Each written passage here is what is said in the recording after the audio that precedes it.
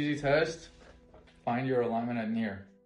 Hold your finger, look at it with each eye, and switch in your eyes.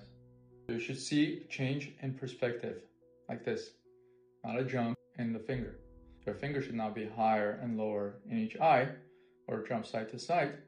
It should be in the same relative position and should just change perspectives.